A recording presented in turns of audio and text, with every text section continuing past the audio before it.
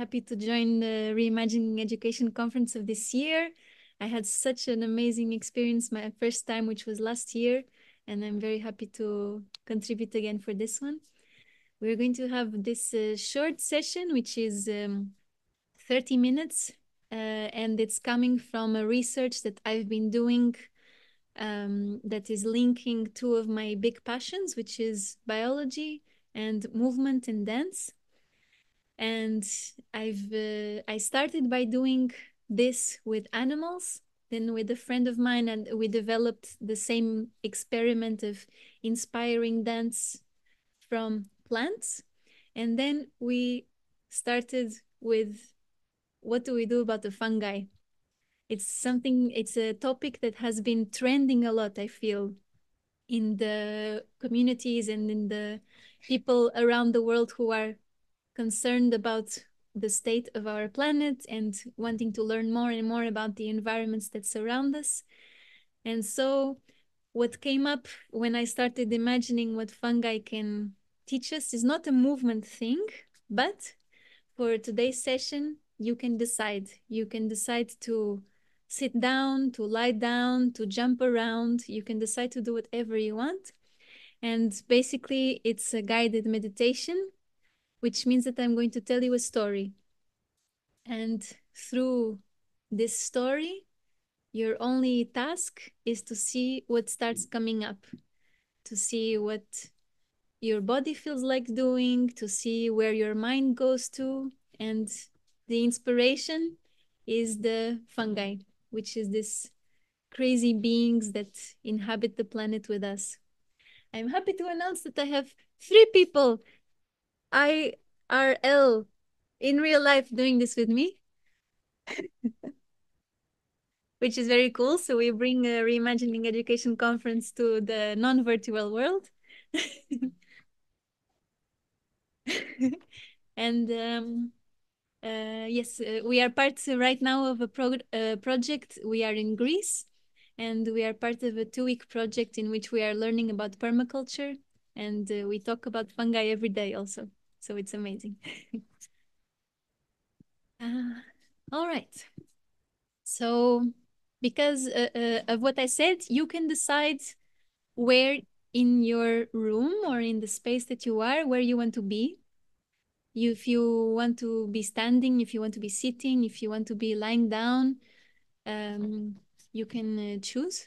So take a look around yourselves and decide where you would like to be for the next 20 minutes. And it can be a comfortable or uncomfortable position. You know what you would like to explore for now. Also, depending if you've been sitting for a long time or not, maybe you want to stand up. You choose. And you can change throughout the session. Ah, there's a chat going on. We are in the fungi Zoom room. Woohoo! It was not planned. Amazing. I also see a lot of people that have their cameras off. I think it's fine. This can also be a very personal thing for you, but I say hello to you, and if you feel like turning it on at any point, you're very welcome. So now that you've chosen your position, I want to invite you to wherever you are. I will give you 1 minute to slowly start abandoning all the tension in your body. And this will be your body slowly, slowly dying. So starting from now, life is going to slowly abandon your body. So this means all the tension will leave your muscles. All the body parts stop being able to support themselves. They become heavier and heavier. You abandon any strength that you might be making. You can feel your heart slowly becoming slower in its beat.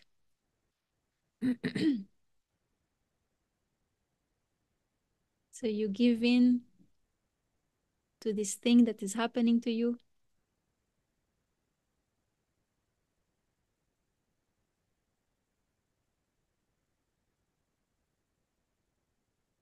And you realize that this is the death of the organism.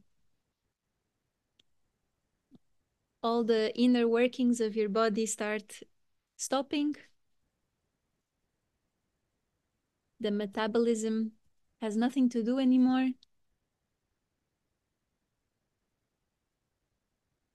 And you abandon your body to however it is.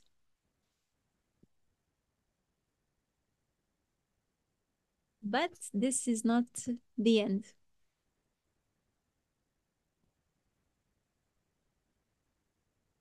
So slowly, as you have your body abandoned, as you let go of any pressure of life that you might have had 2 minutes ago, they have all faded away.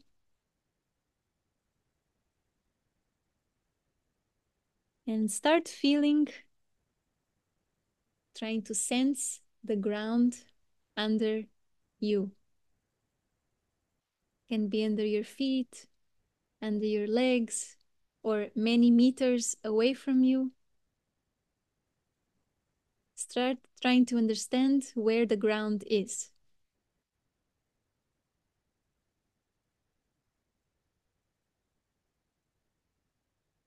And your body, that is now a pile of organic matter, without tension, without function, just these very juicy nutrients, starts welcoming other beings to come and explore it.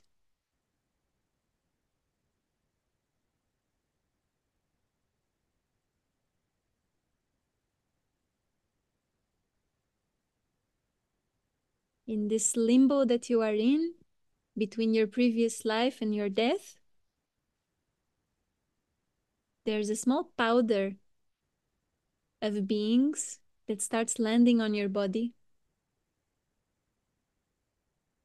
and goes into the cells that were previously working and are now just surrendered. And where these small pieces of dust land, it starts growing roots. It starts growing these threads that connect all over your body.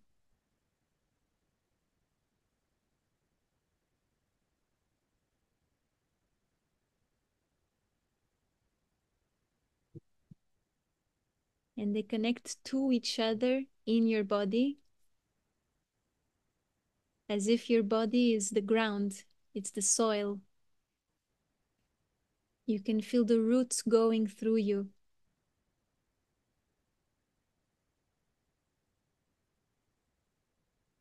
And expand from you into the ground.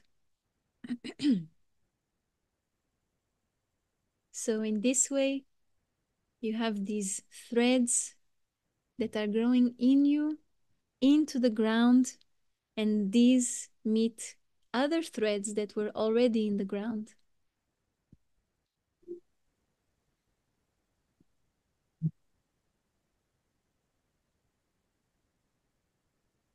So you understand that you are now touching an already built network, an underground network in this dark corner of the world. And this network is made of mycelia,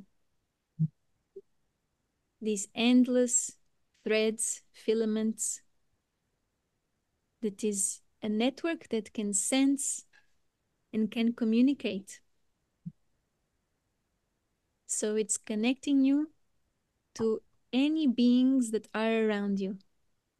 It can be trees, can be grass, flowers, other roots, whatever plants exist in your room, whatever beings might be around you, animals, other humans. And through these threads connecting you, you can give and receive from them nutrients, water, energy. Try to feel what it's like to feel them, to receive and to give from these beings around you.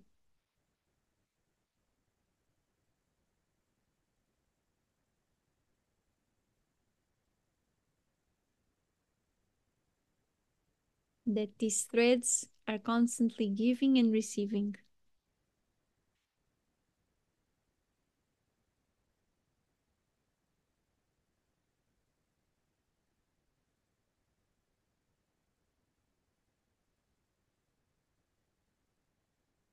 And as you are giving energy and water and food and receiving energy, water, nutrients, this network keeps expanding, the roots keep growing, the mycelium keeps growing and expanding to the sides, under, and it keeps also digesting the tissues of your body. So your body doesn't look like it did when it was alive. It's now being slowly composted, digested, so that the energy that was stored in it will be used again.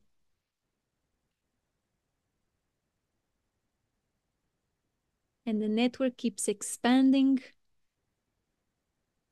And the very interesting ability of the network is that it can also move consciousness from place to place inside of the network. It creates a dense nodule, a ball of concentrated threads that moves from place to place underground. So try to feel your consciousness travel to another place of the network that it touches.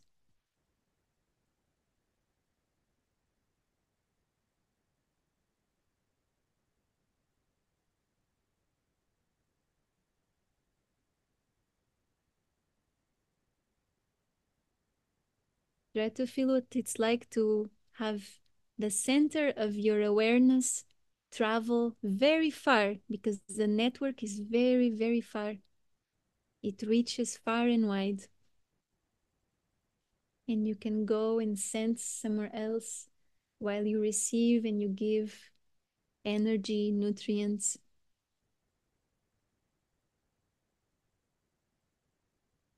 And then you understand that this networks is endless inside. It's one of the biggest organisms in Earth, on Earth, in the Earth. It's so simple and so complex, always expanding, made of tiny, tiny threads, and it connects all the beings that are touching the ground.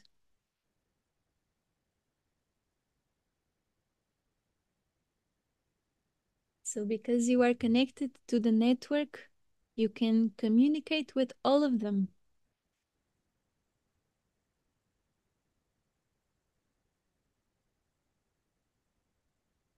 They can know who you are, you can know who they are.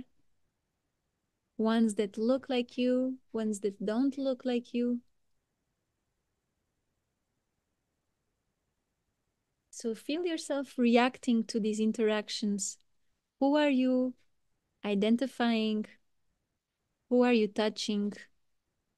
Who is stimulating parts of this network?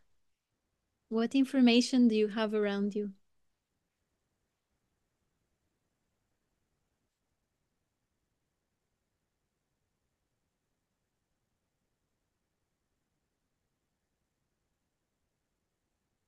And all the time, the you that I'm mentioning is not your body anymore. Your body is now just soil. It's just part of the soil that is feeding this network. And your consciousness is going from place to place.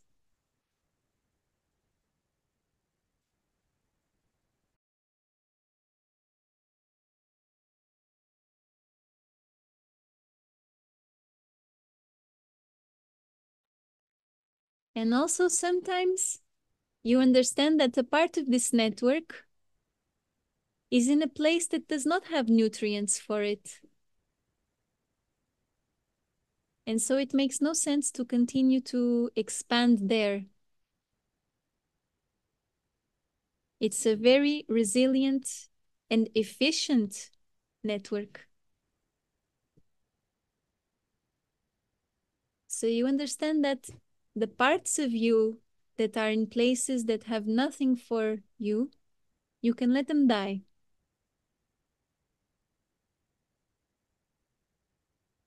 You can let the structure part that is not receiving food slowly die away also.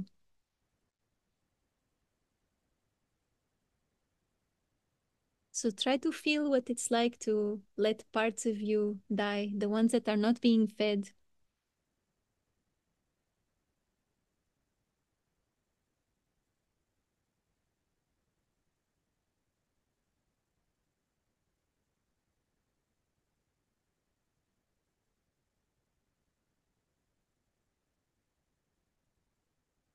And again, this network is letting you communicate with all the beings around you. It's touching all the roots of trees, flowers, herbs, other fungi, communicating, telling messages to each other.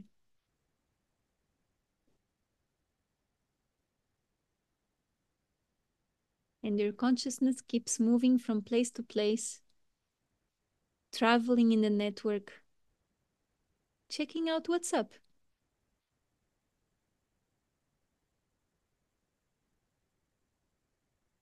And this mycelium, this mycelia,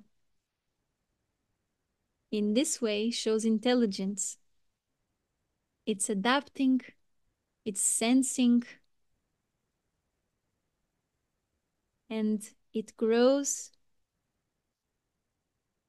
in a shape that reminds us of blood vessels, or of rivers, or of nerve cells, or of course like roots.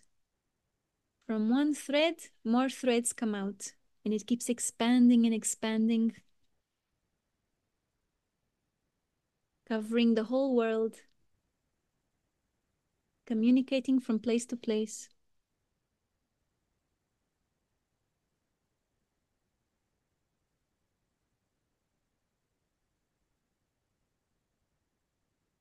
And now remembering that you used to have a body that died, that was transformed into fertile ground. In that body, where the mycelium started growing, it starts creating something that grows up instead of down. So from your body, that is now nutrients, something starts growing that maybe you can think of like a flower. It's called a flowering body. It's not a flower, but it can have many shapes and many colors. And this little body that grows vertically up is what carries your spores, which are your seeds. The things that you are meant to throw out in the world to grow somewhere else. So feel this body growing and try to see what is its shape and what is its color. Is it one bigger one? Is it less smaller ones? What shape does it make and what colors does it have while it's growing and growing slowly, slowly up?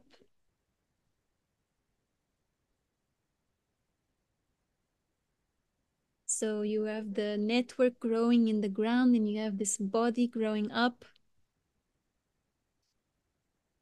And it grows and it grows. It has more and more spores inside of it. And suddenly, when the right situation comes, it releases the spores into the air. And the spores are flying away and the flowering body is decaying. So now let this little flower die again.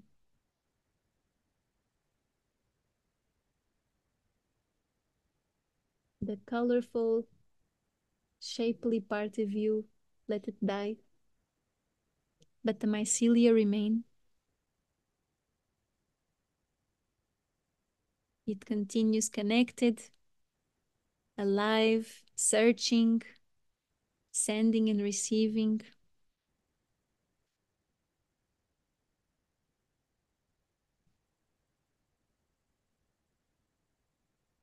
And your spores were carried far away in the air by the wind to create mycelia somewhere else that will grow and expand.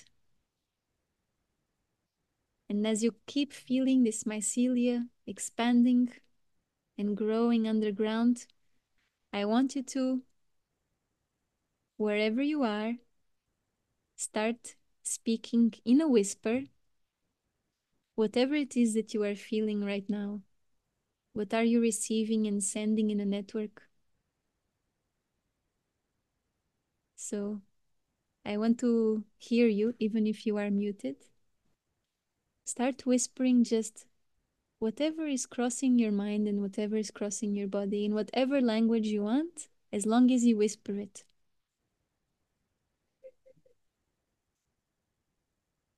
Start letting the words out as if they are the spores in the wind.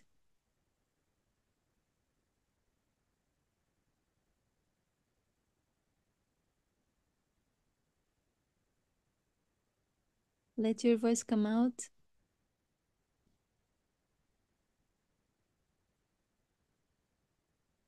And let the words come out as if it's the mycelia growing with all the information that you're receiving and transmitting. Let the words come out.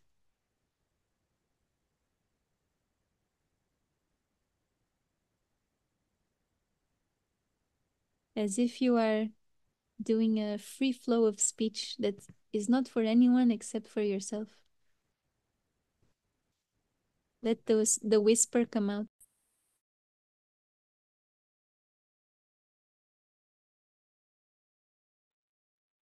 Tell yourself what it's like to be connected to the whole world, to have died but to have life.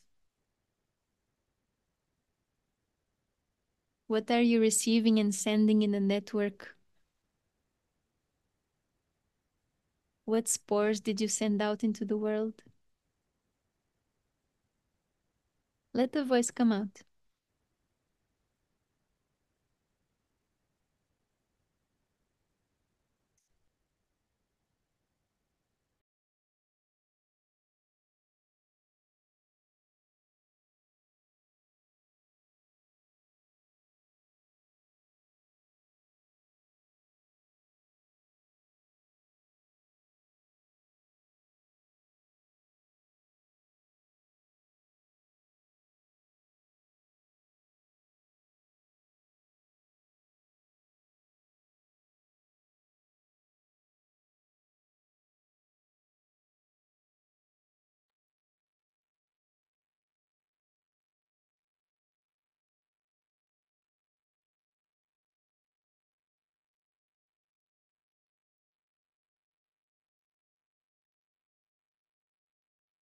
And hopefully, if you are speaking out loud in the whisper, you can start letting the whisper die.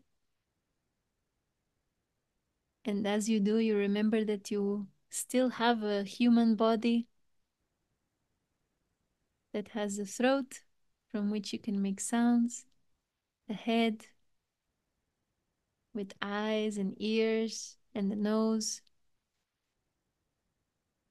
that is connected to a spine, with the body full of bones and muscles, with 2 arms,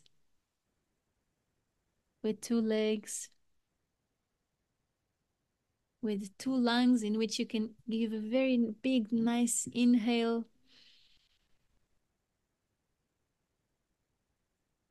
and feel this air that goes into your body to give you life. Feel the metabolism working again. Maybe the stomach has some food inside that you are digesting, giving you energy.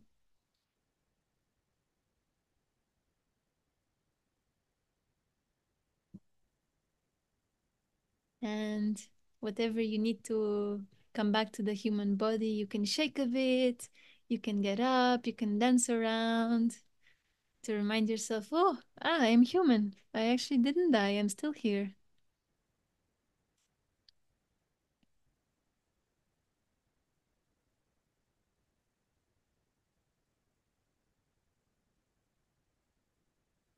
Slowly coming back to human existence,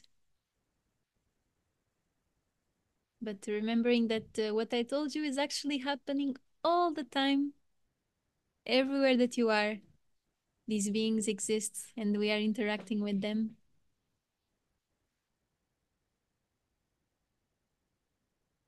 And they are part of what allows us to stay alive.